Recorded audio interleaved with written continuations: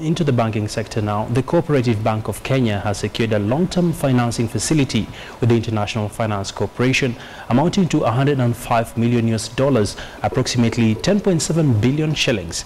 The long-term loan has a tenure of 7 years and is the second that the bank has sourced from IFC, having taken a $60 million loan in the fourth quarter of 2013. The bank will apply the proceeds to the facility to mainly finance export-oriented enterprises and other institutions who need financing support in foreign exchange. The facility is intended to support customers of the bank who have foreign exchange earnings and operating in the following key business areas: small and medium enterprises, women-owned and small and medium enterprises, affordable housing through expansion of mortgages and construction finance.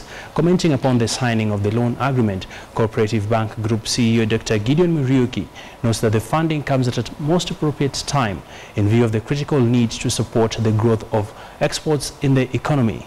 In addition, the long-term tenure of the facility significantly will boost the bank's ability to offer financing solutions that are better structured and priced to fulfill the long-term financing needs of customers.